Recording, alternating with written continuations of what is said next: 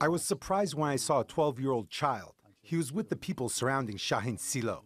There were also Arab girls from the Manbij area, and their families talked with me about them.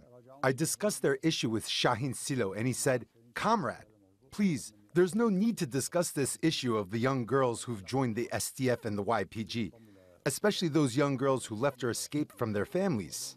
Regarding the issue of demographic change that I saw, I noticed there was a lot of displacement in Al-Ain and Haul regions during the first campaigns of the SDF. Also, the region of Slok, it was completely destroyed in ruins and looted completely. Its residents weren't allowed to return.